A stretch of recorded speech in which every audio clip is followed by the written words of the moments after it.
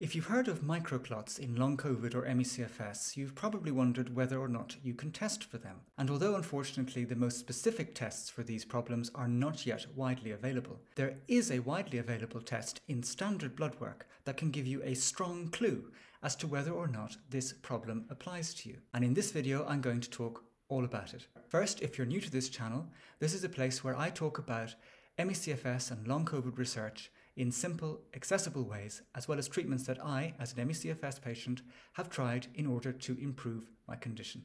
Now, in a previous video, I talked all about microclots, how they're formed, the kind of symptoms they create, the fact that they make the blood thick, even darker in colour, as you can see from this picture of my blood when it was heavily microclotted, as well as the fact that they just impede the transfer of oxygen from the bloodstream to pretty much everywhere else in the body. And although there are tests, for example, by Professor Riescher Pretorius out in South Africa or Dr. Beate Jäger in Germany that can detect the presence of these microclots very specifically, standard clotting tests, such as those for D-dimer, usually do not really give any sense of their existence.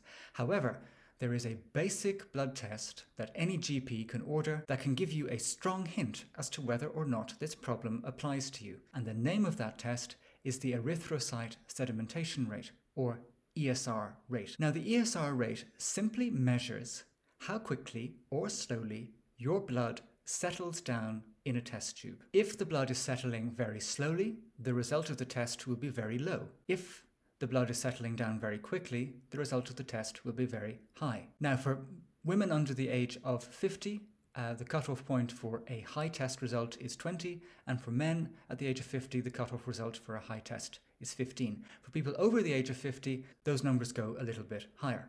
Now, under most circumstances, doctors are only really concerned about a high ESR rate, because that can be a sign of various serious health issues, such as cancer, kidney disease, rheumatoid arthritis, and of course, if there is an active infection. If you return with a very low ESR rate, most doctors will not be concerned about this and will feel that this is not indicative of anything in particular. However, we know that in ME-CFS, and therefore most likely in long COVID, it is highly common for patients to return very low ESR rate results. I'm talking about 3, 2, 1, even 0 in some cases. And what this means is that the blood is settling down very, very slowly. Now let's think about why that might be. If you have microclots, the blood becomes much thicker. And if something is much thicker, there's more resistance within that substance to settling down. If something is not thick, it settles down really quickly. So could it be the case that these microclots actually resulting in low ESR rates? It's highly likely. Now, in my own case, I tested my ESR rate and it indeed was very low.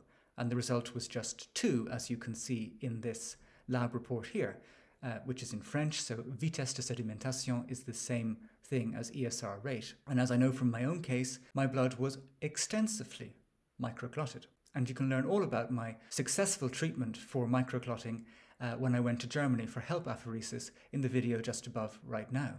But we also know from support forums that many ME-CFS patients have low ESR rates in this way, and it's also been noted in research and by specialists in the field. For example, there's a paper by Hani Raoul Khuzam, MD, Chronic Fatigue Syndrome, an update on diagnosis in primary care, in which it was written, the most consistent laboratory abnormality in patients with ME-CFS is an extremely low erythrocyte sedimentation rate, ESR, which approaches 0. Typically, patients with ME-CFS have an ESR rate of 0 to 3 mm per hour. A normal ESR rate, or one that is in the upper reference range, suggests another diagnosis. Similarly, on the wonderful Health Rising blog, Court Johnson wrote about a specialist who has a lot of experience with ME-CFS patients, Dr. Bella Chedda. And she noted that her ME-CFS patients also tended to have very low ESR rates. So from a blog about that, Court writes, Dr. Chedda ordinarily encountered increased sedimentation rates in her patients with infections, but then came ME-CFS, a disease triggered by infection which many people assume is inflammatory in nature. The ESR, or sedimentation rates in many of her ME-CFS patients, though, were not just low, but bottom of the barrel low. And the final point I want to make about this is I also wrote to Professor Douglas Kell, who is involved in microclotting research into ME-CFS, and I asked him, is a low ESR rate a really good sign that you might have microclotting, and he responded, yes, absolutely.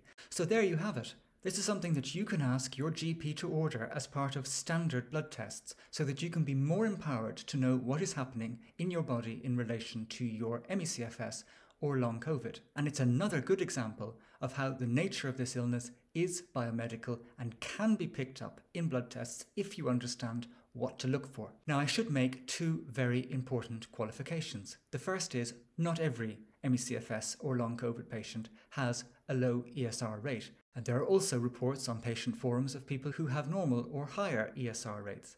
And perhaps in those cases, those patients do not have microclotting because it's not something that happens to everyone. Secondly, it's also important to note that low ESR rates can sometimes be associated with other health conditions. For example, congestive heart failure, high white blood cell count, high red blood cell count, sickle cell anemia, and kidney disease. So if you do return a low ESR rate, it's probably a good idea to discuss these other possibilities with your doctor. So that's it for this video. Please leave your experience down below. Have you tested your ESR rate? What was the result?